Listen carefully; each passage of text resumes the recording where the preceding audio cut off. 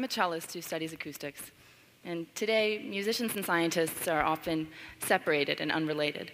Now, I believe there's a benefit to be gained by bridging music and the scientific study of it. So today, I'm going to be talking about an experiment of mine that explores the relationship between performer and instrument.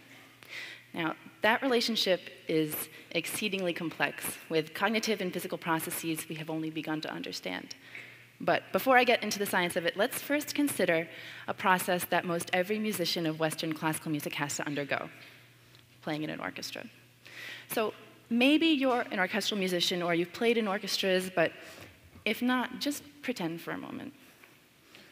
There you are in a practice room, listening to your sound, adjusting it.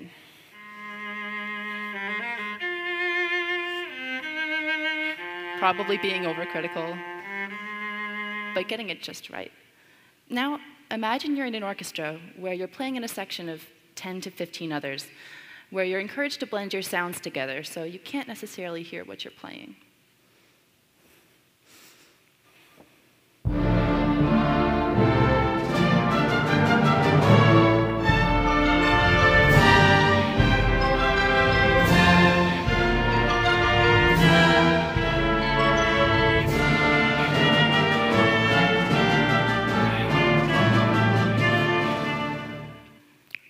What happens to all of that hard work from the practice room when you can hear the sound of the whole, but not necessarily your own?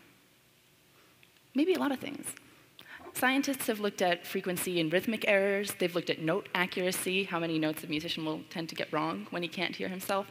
And those show that musicians play a little bit more inaccurately, not much, but just a little when they can't hear themselves, when their auditory feedback is removed. But what I'm interested in isn't a question of accuracy, but rather of aesthetics. How does timbre change when a musician can't hear himself? Now, what is timbre? Timbre is synonymous with sound quality. It's everything you hear in a sound besides its pitch and its loudness. Now, timbre is deeply rooted in physics. When you excite an instrument, either by drawing the bow across the string or by pushing air through it, if it's a wind or a brass instrument, you set it to vibration, and it vibrates at many different rates. We call the strongest rates of vibration harmonics, and it's the relationship between these harmonics and the prominence of one harmonic over the next that determines the timbre of the sound. So if you take a look, here's the harmonic strengths of a few different instruments: the oboe, the trumpet, and the violin, where you can see the oboe sound is characterized by a particularly strong fourth harmonic, and the violin has a little bit more of an even spectrum, even weight to the relative harmonic strength. So in music, these relative harmonic strengths are like the fingerprint of the sound. It's how you tell the difference between a guitar and a flute. So, are there differences in the timbre of the sound of an instrumentalist when he can't hear himself versus when he can? To test this, I had cellists come into a lab that I work in on Central Campus. I was graciously given a space in a cosmology lab to work in the physics building, so the researchers, I think, must have gotten a kick out of me doing my work, because I bring in cellists and they spend most of their time mapping out galaxy clusters, doing something entirely different. But so the cellists came into my lab and they played under a couple different conditions when they could and could not hear themselves. Now, I'm a cellist, so let's do the experiment. Before I start, though, one thing that was very important to me in designing the experiment was that I choose music that the musicians would get excited about. A lot of studies on music are relatively dense, or they use exercises that the musicians can play, but not necessarily make music with. So I picked excerpts from the orchestral literature, ones that cellists typically have to use when they're auditioning for professional orchestras. I picked the second movement soli section of Brahms Symphony No. 2, which is a famous cello soli section, and the second movement of Beethoven Symphony No. 5, another famous cello soli section. And I know that my cellists were excited to play it because it's beautiful music. I've heard it now probably 400 or 500 times, and I still like it. So for the sake of time today, I'm just going to play the Beethoven. Here it is.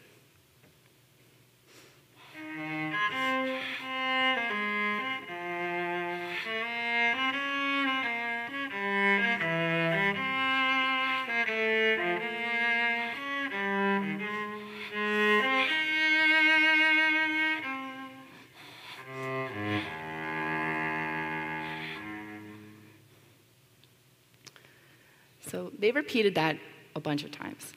And then we were faced with the challenge of removing their hearing. Now, how do you take away someone's hearing?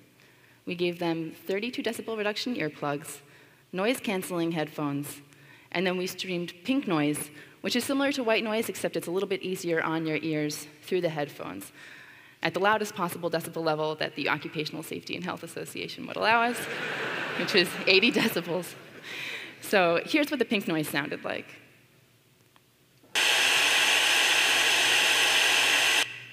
When I put these headphones on and I turn the noise on, I probably won't be able to hear anything other than my own voice, and even that will be muffled. So I'll play the excerpt again.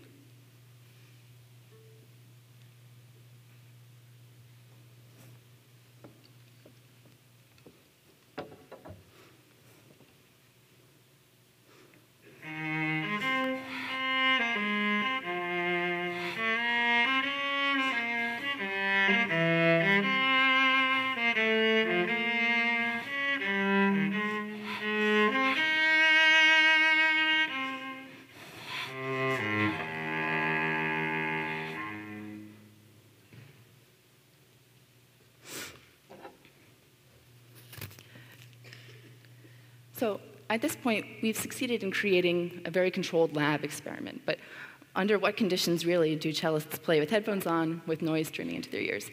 We needed something that would connect with the cellist most organically.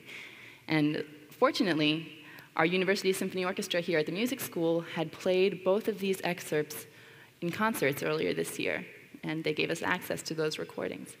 So we had the cellists play along with their own performances, best simulating what seemed like playing in an orchestra. And even though during the experiment the cellists played with the headphones on, we're going to play it over the loudspeaker today so you all can enjoy the recording too. You'll hear a 2-beat metronome click in, and that was just so the cellists knew when to start to play. So here's the Beethoven again.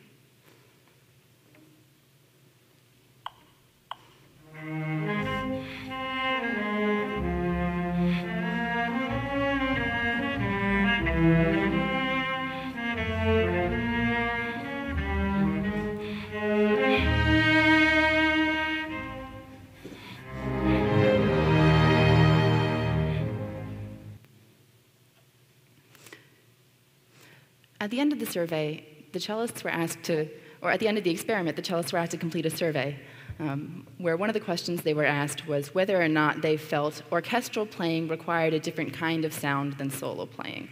And they all answered yes, that they felt they needed to play differently when they played in orchestra when they play alone.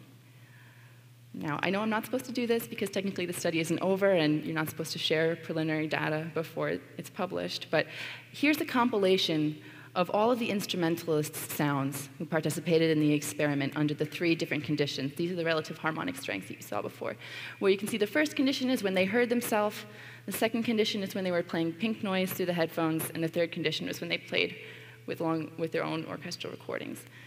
And there's some small differences in the 4th and 5th harmonic strengths, but for the most part, the timbre stayed pretty much the same.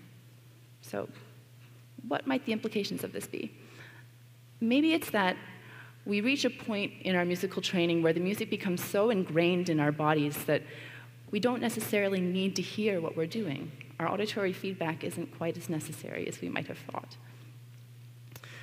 And there's historical evidence for these kinds of vibrational interactions with the music. Well, the cellists had also given me auditory informal feedback at the end of the experiment, where they were saying that they felt a connection with the instrument when their auditory feedback is removed, that they could be sensitive to the vibrations of the instrument and allow the vibrations to guide them in making the music that they want. We've seen this kind of thing before. Beethoven had cut the legs off of his piano and put the piano on the ground as he grew deaf later in life, so he could feel the vibrations of the instrument. Evelyn Glennie, who lost her hearing at a young age, is a world-famous percussionist now, and if you haven't seen her TED Talk online, I encourage you to take a look at it. It's really fantastic. She talks about how she plays the instrument really just by touch.